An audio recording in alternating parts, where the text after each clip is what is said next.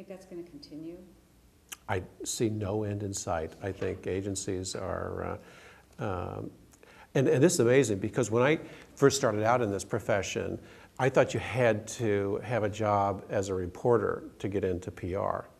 So, in the first several jobs I had in corporate America, I would have my HR people screen resumes, and I'd be looking for media experience.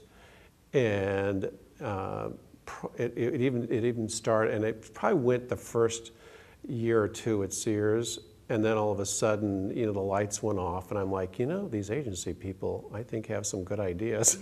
and now I go the opposite. What agency did you work for? If you're going to come work for an agency, it really helps to have some agency experience. And I only see continued upside on that. And I actually see some corporations, especially smaller ones, just totally outsourcing that function. That they're going to say, okay, this person might be responsible for communications, but the kind of stuff that we need is broad enough in scope that we can't build up all of these disciplines in communications, but an agency can just kind of do it as a turnkey for us. Mm-hmm. So now that you're in that environment, what qualities and characteristics are you looking for when you're going to hire someone into an agency?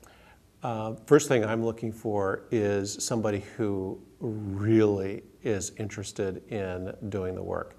We get some resumes of people who really look good on paper.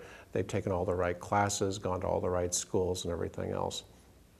One of our most recent hires from Northern Ohio University probably wouldn't have been on anyone's radar, but because this young person was able to come in and through his total passion for this profession and through his incredible research coming in.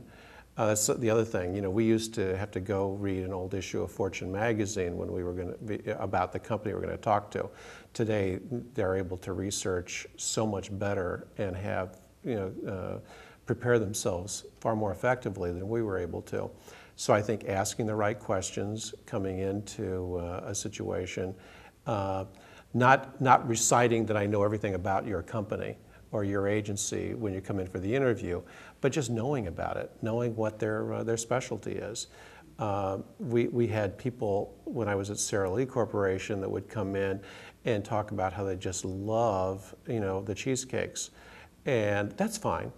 But then, now are you aware of the other products that we have? And then they weren't aware at that point that we had Hanes and Legs and Playtex and all these other consumer products because, they grew up, eating Sara Lee cheesecakes, so they thought they were coming to a cheesecake factory.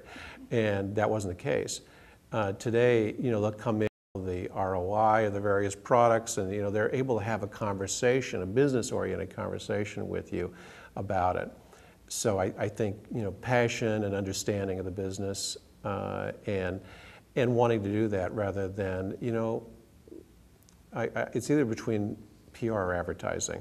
No, it's not between PR and advertising. You're going to come in and you're going to know what you want to do, and you're going to have to put a case together why you're going to be the best person for this PR opportunity, and ask good questions.